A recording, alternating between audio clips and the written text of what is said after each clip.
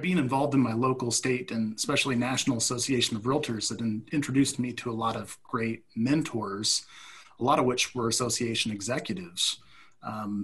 One personal friend, John Smaby, who was an NAR president, sat down with me in Washington, D.C. one year and said, Swinney, you need to become an AE. And at that point in time, I just wasn't quite ready. I think I was still state president and at Montana Association of Realtors, and decided that it just took a while to get here.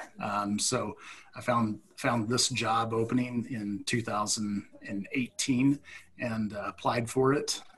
Luckily, I got the job, and I think I've got one of the greatest boards in all of real estate, honestly.